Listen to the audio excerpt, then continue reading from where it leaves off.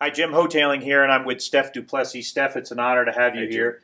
And we were talking earlier about the importance of employee engagement, and I'd love to have your thoughts for our audience on what is your perspective on employee engagement.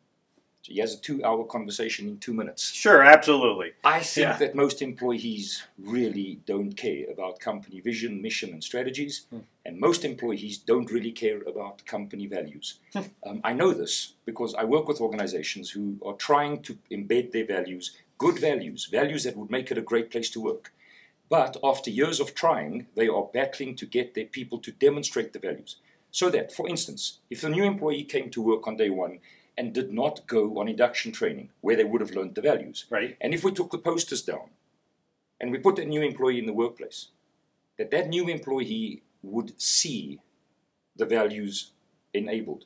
So that we would ask them later, so what were the values? And they tell us what should be on the poster. And that's not happening in organizations. And I think it's really simple.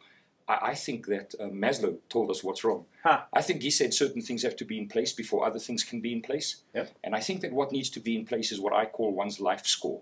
It's how your life is going. It's how it's going outside of work. How it's going in the rest of your life. How it's going with your kidney recipients. Those are the people that you would give both your kidneys to. And those people don't work in the company. Yep. But in the company, working next to me is somebody dealing with issues just like me.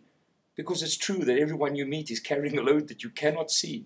And it's true of the employee next to me. But tonight, that employee has to go home broken and empty with nothing left to give to their kidney recipients who matter most. And if we can help people to understand that the reason we should embed ourselves in what we're doing here is that we can make this a better place for everyone. And then we can also achieve that one primary thing that everyone is trying to achieve, whether they know it consciously or not. We want our lives to matter. We want to do something meaningful. We want to leave something bigger than us behind. We want to build something that when somebody looks at it, we can say to them, hey, I built that. Look, there's my brick. And if we help them to understand why they should do that, not for the company, not for the balance sheet, not for the customers or shareholders, not for quality, not even for safety, they need to do that so that they don't go home broken and empty at the end of every shift.